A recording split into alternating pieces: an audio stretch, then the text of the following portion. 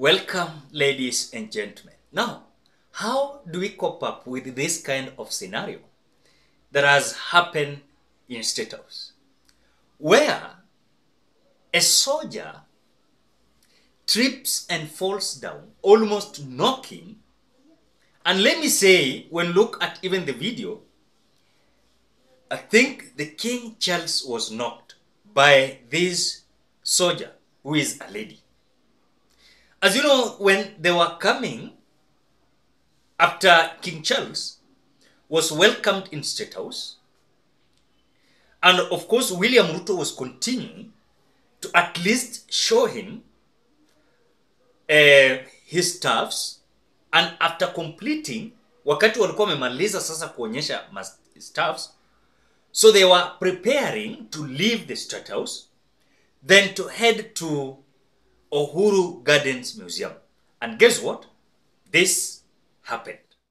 I know it is something that was not expected. It was something that was not expected. And let me not say that it is a shame, because even William Ruto can fall, you know. But again, how do we cope up with such scenarios?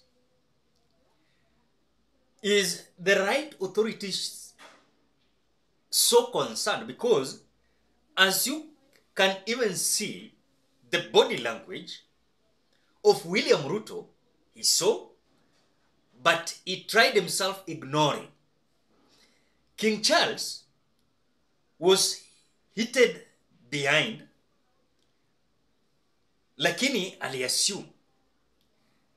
On the other side, tulikuwa na soldier, I think it was security of King Charles, if I'm not wrong, because he's not a Kenyan.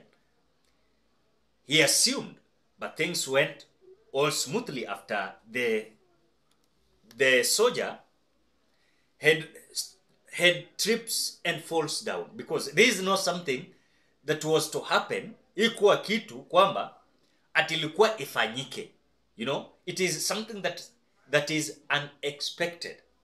So now the same kind of scenarios where soldiers always they always fell down. I've seen certain kind of videos where if a soldier maybe ana faint, huwa anasaidiwa. Yes?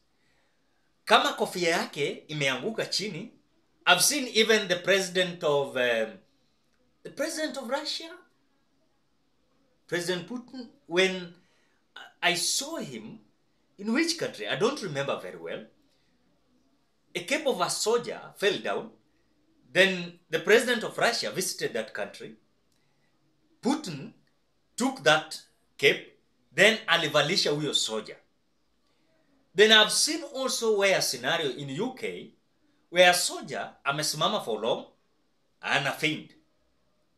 Now you find that mgeni ambaye alikaribishwa ndiye anasaidia huyo soldier to cope up with the current situation.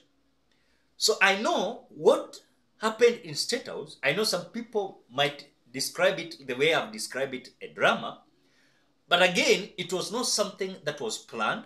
It was not something that was expected. And the lady should not be fired.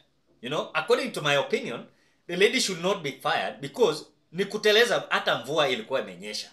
You know, mvua ilikuwa imenyesha. And I don't know the opinions that you will be giving out, because the way I'm seeing several opinions here, someone is saying that plastic shoe from East tender is someone's brother for 10 years. I think this is not relevant with this. Now, someone is saying, what kind of shoe was the soldier on? Hiyo ndio swali. What was the kind of shoe was the soldier on? Alikuwa amevaa viatu gani? Yenye haina treads chini. Because askari inatakana wanavaa ile yenye iko na treads, because these are people always on the ground, you know. And the same question someone called Brian is asking, will she be punished? Will she be punished? I don't think if punishment is relevant here. This was something that was unexpected. Kenyans. Inayata mimi nakubaliana. This was unexpected. And I think the lady should not be accused. And again, according to me, I like the swiftness of the lady. After she fell down, she never, I mean, she is a soldier, you know, and she has been trained. In any case you fall down, what is the action? She came out swiftly, faster, and she gained the momentum. Then she continued with the current situation the way it was.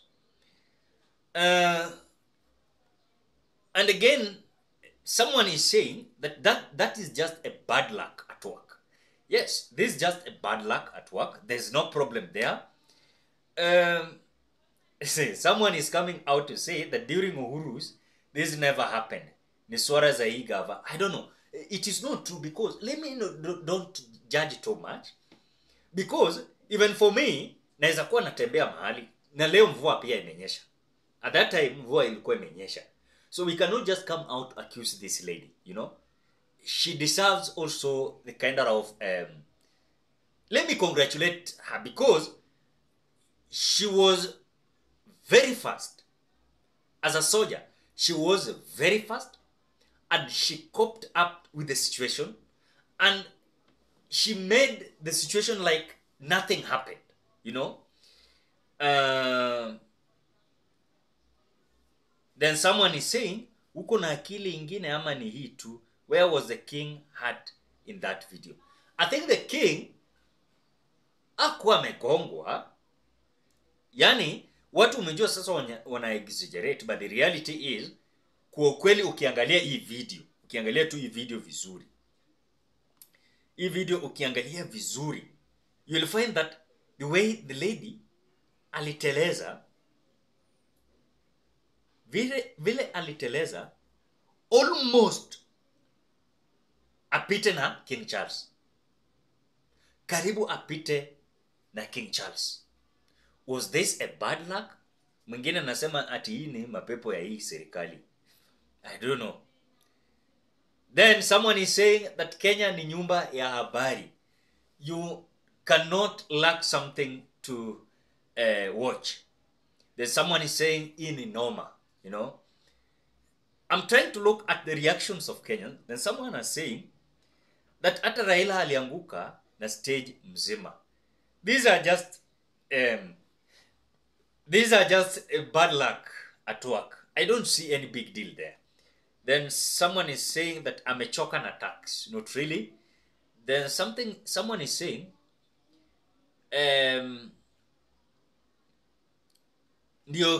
ndio economy inaanguka ovyo. The way this lady fell down. Then someone say the same thing. Yenye nimesema. Karibu apite na king. Pole to him. Karibu apite na king. I'm telling you. She almost kicked the king down. I'm telling you. Now, finally, I don't want to judge too much. And I don't want to accuse the soldier. Na sitaki kusema kwamba ako kunywa chai, sijui viatu, sijui kukuwa na threads, sijui viatu aina gani wamevaa ni ile bei rahisi. I don't want to judge, but one thing that I want to say, this is just a scenario, normalities at work. There's no problem. I don't see any kind of problem here. Wenye wanakuja kuaccuse hiyo soldier, sijui ni mashetani zake, sijui this is just normalities in work. Mwingine anaendanga kazi zingine anaanguka, you know. It is normal. It is normal. And I think the lady should not be punished. I don't know. Is there kind of a criteria that now she's going to be punished? Is she going to be punished? Punished? That is the question that I'm asking. Because I don't know. I don't know if it is a right thing for her to be punished. What do you think? Drop your opinion at the comment section below. Otherwise, I want to appreciate you so much because of great support. Please consider subscribing, liking, commenting, and sharing this video.